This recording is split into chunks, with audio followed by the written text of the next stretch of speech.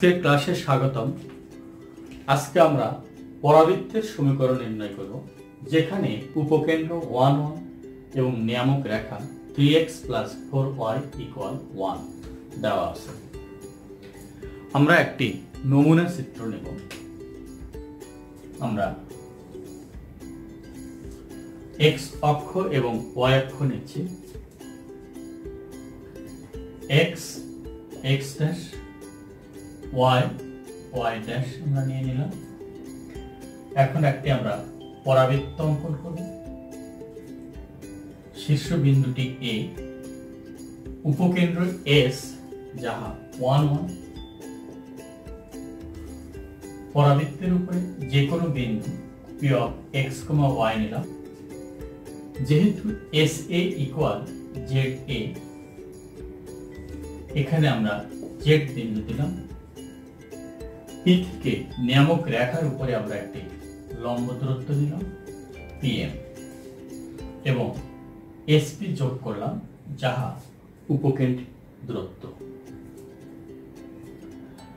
এখন আমরা লিখব, দেওয়া আছে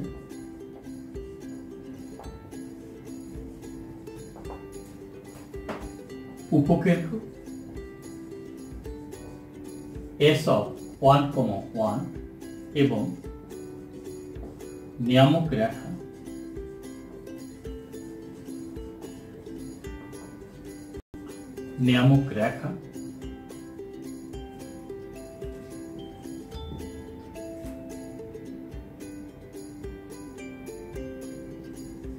MZ M' এর সমীকরণ 3x + 4y = 1, যাকে 1 নম্বর সমীকরণ বলব। ধরি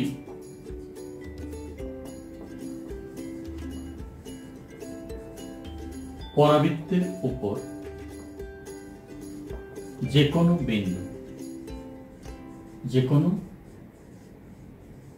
বিন্দু P of x, y আমরা নিয়ে নিলাম।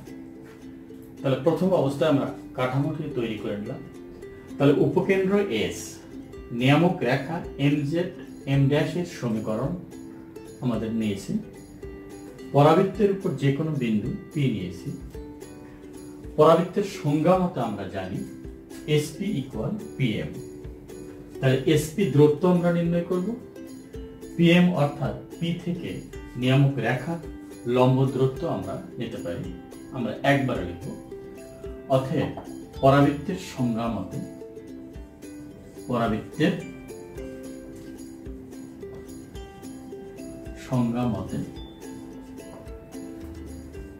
SP = PM। SP আমাদের দূরত্ব, যাহা উপকেন্দ্র থেকে চলমান বিন্দু P এর দূরত্ব। লিখতেছি √x - 1² + y - 1² PM অর্থাৎ লম্ব দূরত্ব P হতে নিয়ামক রেখার লম্ব দূরত্ব। তাহলে আমরা লম্ব দূরত্ব নিচ্ছি 3x + 4y - 1/√। যেহেতু বিন্দুটি xy, তাহলে xy আছে। লম্ব দূরত্ব নির্ণয়ের নিয়ম, x স্থানাঙ্ক x জায়গায় আসবে, y স্থানাঙ্ক y জায়গায় আসবে, নিচে √x এর সহগ 3, তাহলে 3² + y এর সহগ 4² এই মানটি আমাদের দূরত্বটি পজিটিভ হতে পারে, নেগেটিভ হতে পারে। দূরত্ব কখনো নেগেটিভ হয় না, তাই আমরা মডুলার চিহ্ন দিয়ে রাখব। আমরা পরাবৃত্তের সংজ্ঞা মতে SP = PM আমরা সে অনুযায়ী লিখলাম। এখন আমরা উভয় পক্ষে বর্গ করব। বর্গ করলে আমাদের কি আসে? x - 1² + y - 1² = 3x + 4y - 1² নিচের রুট উঠে গেলে আমাদের পাচ্ছি 25।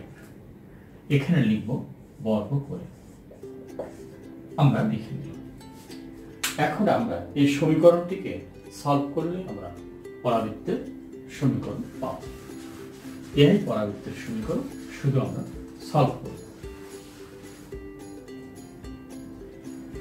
এখন আমরা লিখতেছি সরাসরি 25 কে এদিকে আমরা ইনটু করে দিই। 25 into x square minus 2x plus 1 plus y square minus 2y plus 1 আমরা নিয়ে নিলাম। 25 কে গুণ করে দিলাম এবং সূত্র a minus b whole square সূত্র অনুযায়ী লিখলাম।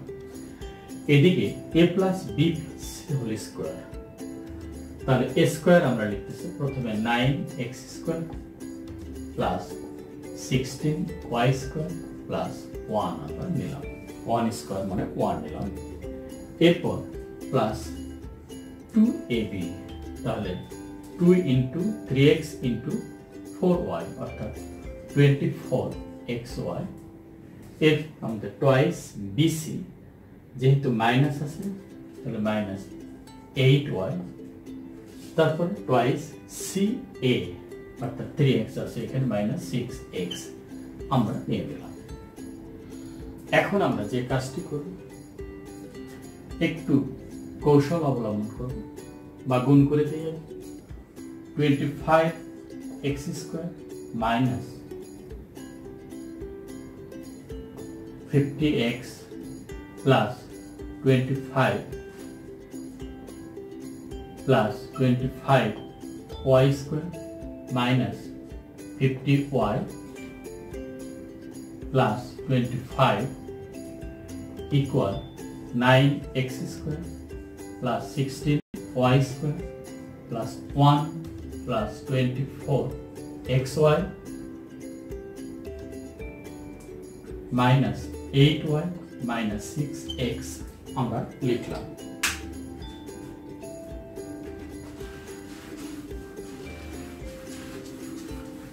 এখন আমরা যে কাজটি করব, একটু কৌশল অবলম্বন করব। আমরা লিখতে পারি such that 25x square R right side থেকে 9x স্কয়ার কে আমরা নিয়ে আনলাম, তাহলে 25x square minus 9x square কে নিলাম।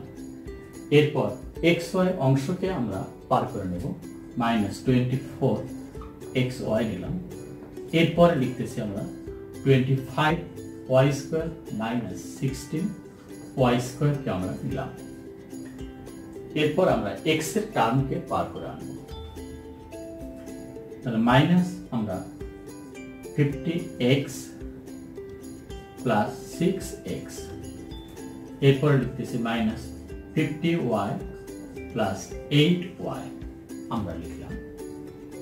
এরপরে আমরা যে কাজটি করব 25 তাহলে আমাদের আসতেছে 50 মাইনাস 1 রাইট সাইড থেকে 1 ইকুয়াল 0 আমরা লিখলাম। এরপরে আমরা লিখতেছি such that 16x square minus 24xy plus 9y square minus 44x minus 42y plus 49 equal 0 আমরা লিখলাম। এরপর আমরা লিখতে পারি অতএব 4x minus 3y whole square minus 44x minus 42y plus 49 equal 0। ইহাই নির্ণয় পরাবৃত্তের সমীকরণ। ইহাই নির্ণয় পরাবৃত্তের সমীকরণ। পরাবৃত্তের সমীকরণ অ্যান্সারটি আমাদের সম্পন্ন হলো। তাহলে যদি আমাদের উপকেন্দ্র এবং নিয়ামক রেখা দেওয়া থাকে তাহলে আমরা এই কৌশল অনুযায়ী পরাবৃত্তের সমীকরণ নির্ণয় করব। যদি অন্য কিছু দেওয়া থাকে তাহলে আমাদের যেভাবেই হোক উপকেন্দ্র এবং নিয়ামক রেখার দিকে আসতে হবে। আজকে এখানেই, আল্লাহ হাফেজ।